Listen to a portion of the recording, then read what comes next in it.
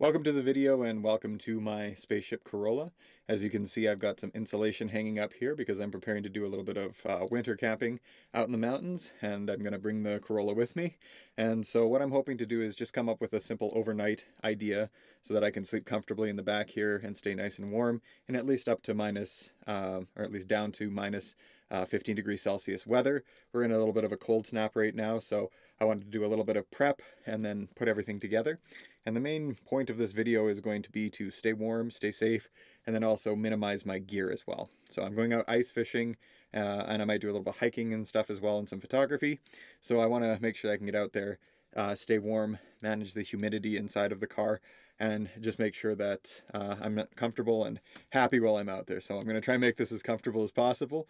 We'll see how well I do in the end. And then I'm just going to walk you through some of the steps that I'm doing to kind of make it warm and to make this idea work. I'm just going to show, as I'm kind of making the bed and stuff here, I'm going to make the bed before I go, lay out all the blankets and the pillows here, and make sure that it's comfortable, ready to go, so I'm not setting up once I get there. In the back here, I've just got my kitchen in the blue tub, and then in the little cubby here, I've got just a compressor in case I get a flat tire, a lining for the sleeping bag, and then a drill in case I need to disassemble the Carvey with a new battery. Looks like it'll be a good setup anyways, and should be at least comfortable. All right, so we got everything ready to go.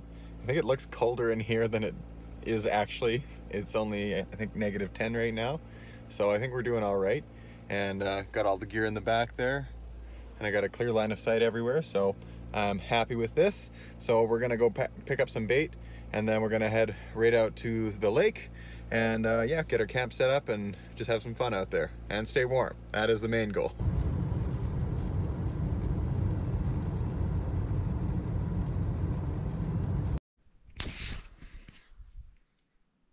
All right, well, welcome to the interior of the camper Corolla, and this is the winter setup. And so we've got all of our window coverings on now. Some of them are sliding around a little bit, and so I may have to tape those or hold them in place. But I've got the gist of it set up. The main thing right now is I'm trying to retain all of the heat that I can and just get all my stuff set up so that I can be comfortable and happy during the night. I got to figure out the best way to go to sleep here, but there are some good options, I think. So I guess the biggest questions to ask here are, how cold is it and how cold am I? It's -10 degrees Celsius right now outside. And so inside, I don't know what the temperature is. I didn't bring a thermometer with me. But if it's -10 degrees Celsius, then you multiply by 1.8 to get -18, and then add 32. So that's 14 degrees Fahrenheit. And so, yeah, not very warm. But inside, I am toasty enough right now. And the main things that I'm relying on here are heat retention inside of a small space, because this is a small space. I'm not having to heat up a large area, and the engine heated up the space on the way here, and then I'm trying to fight against thermodynamics and hopefully come out on top. And if it doesn't work out in my favor, I can always turn the car heater back on. I'm a heater myself too, because I'm giving off body heat, and then I also have the heating pad. And if things get truly desperate, then I have a propane heater as well. And so if I absolutely need to use the propane heater, I can hook it up and crack a window. I just don't really want to use it because it gives us fumes, and it's a little bit more dangerous, but at least I won't be in a bad survival situation if I need something. I have the heater as backup, and I have a lot of different backup systems. And I can always call my mom, so so I think I should be all right. I think that simplicity is kind of the best in terms of the layout of what I've got here.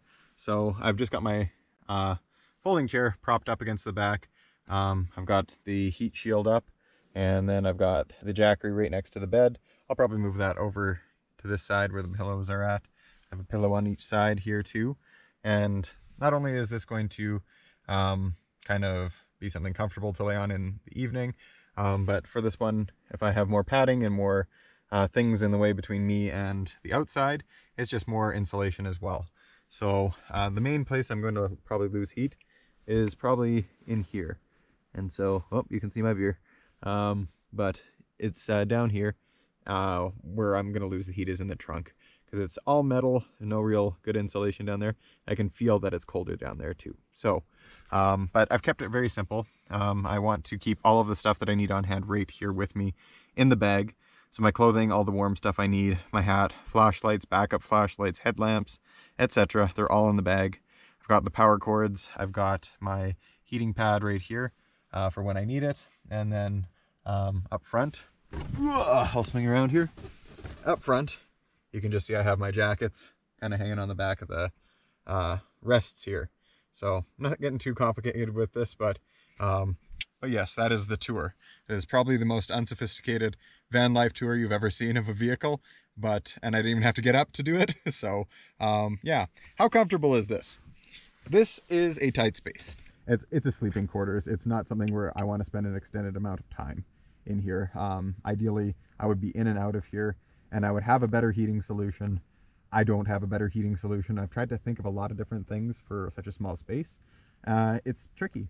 Heating is actually hard because ventilation with anything that you combust is difficult, and I couldn't think of any way to really get something easy and portable in with me, and something that wasn't very expensive. I know a lot of people can try to use electric heaters, but then you need a massive battery pack to do that, and that's probably worth more than my car. So I think yeah, I think the best thing for me to do at this point is at least to just try heat retention strategies, and to just come in warm, dress really well, have some options available for me to adjust my clothing, and then just have tons of backups and redundancies. So those are my strategies. I hope that they're enlightening, and if you do have really good ideas for keeping a car warm in the winter, I would love to hear those too. I'm always open to some new strategies for coping with the winter. So I think the actual temperature is really set in now, and so even with as cold as it is, I'm not feeling it too bad.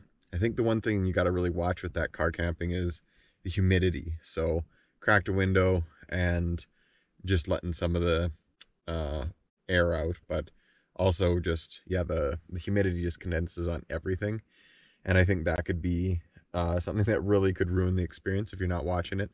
So got to crack those windows, and yeah, otherwise I'm pretty comfortable still. I'm not too cold. You can feel that temperature, but I would say that the only thing I'm reluctant to do is get up and go to the bathroom. Otherwise, as long as I got some coverings on me and I still got the original stuff that I'm dressed up in, I'm pretty comfortable, and I'm probably going to nap again. So I'm going to be able to sleep in this for sure, as I have demonstrated it for the past couple hours. And then I'm just gonna get up for a couple seconds here, have some tea, chill for a couple seconds, and then probably go back to sleep, wake up for that nice early morning fishing. So yeah, it's been a relatively good experiment so far. I was very surprised at how well I slept last night. I slept probably a good 8 hours, maybe even more. I probably slept actually maybe 9 hours because I could have took some naps before I actually fell asleep. So surprisingly comfortable and surprisingly warm. I think the biggest game changer is just having the Jackery and the heating pad too. I think without those I would have been a little bit uncomfortable, but with those you trap so much heat underneath the blankets that you end up being very comfortable. So I slept really well last night. I'm very happy for that, and yeah, I'm just gonna get the day fired up today, and just get my setup going on here. Hope my drill works, hope that all the fishing stuff works, but otherwise, yeah, this is a great setup. It was a good test run, and especially in some really cold weather here too, because you know, sometimes you're out there and it's +5 and you're like, yeah, I'm really doing this, but you really got to test your equipment and all of the way you have it set up in really bad weather. So this was a great setup. The window reflectors, I think, did their job really nicely in the back. I will probably make some for the front as well. I think that would also really help retain that heat. And I also think that you know, in addition to the window covers, just making sure that I have the windows cracked too. Having that humidity in here, it makes it so much colder, and so I knew that was probably going to be something I'd have to manage. So yeah, it's just been a bit of a learning curve tonight, but overall it's been fun, and yeah, I'm happy to be in here, but I'm also looking forward to getting out.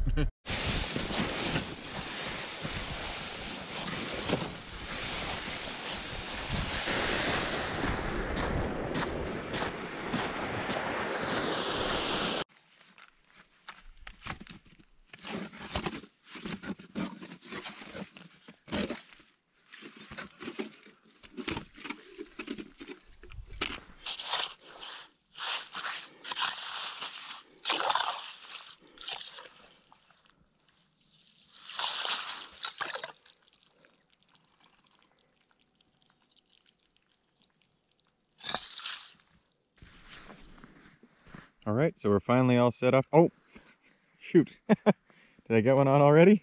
Well, the first one I dropped it on at least got a hit, so maybe we got the right thing on there already. I'm just fishing with a small white jig, and so just giving it little tiny bits of action here, and hopefully we can replicate that immediate success. I wasn't paying attention. That's always when you get them.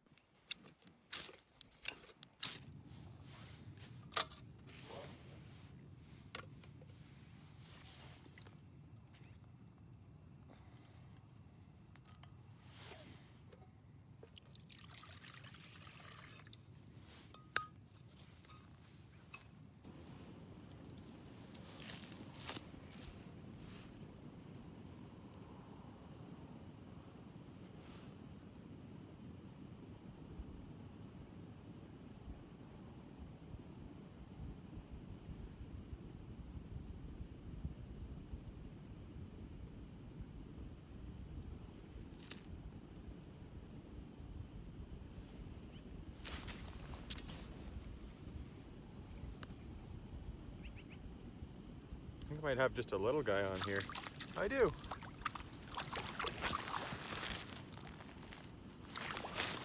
Just gonna wet the hand and get him loose. Okay, it's a little too small. There he is. There he goes.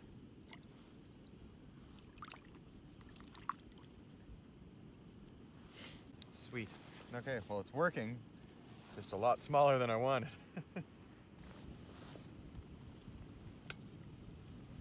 Oh, I think I got another one. He's also small. There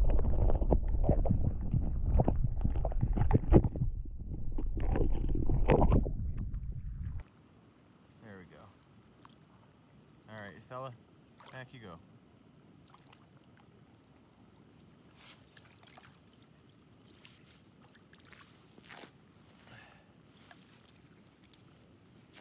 Got a little bit of a bigger one on here, I think. There we go. For this lake, this is a good size for sure. Okay.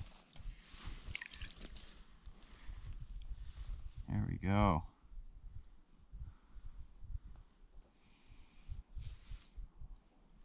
This is a pretty nice looking one from here. It's a nice little rainbow trout. I'm gonna throw him back in there.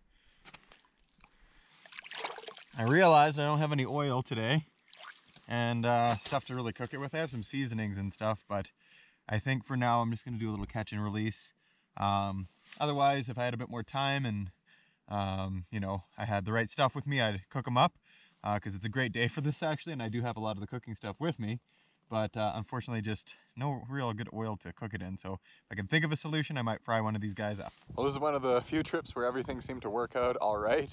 No really big snags or anything like that. Stayed warm, caught some fish. And so overall, I think we're set to try some more difficult or some colder experiences too. I might not push it too much farther past negative 15 degrees Celsius, but overall it was a pleasant night. Got a good sleep. Had some nice green tea and caught some rainbow trout. So I'm gonna see if I can catch a few more, but as always, the GoPro battery is dying, so I'm gonna end the video here. Have a great rest of your week, guys, and we'll see you in the next video.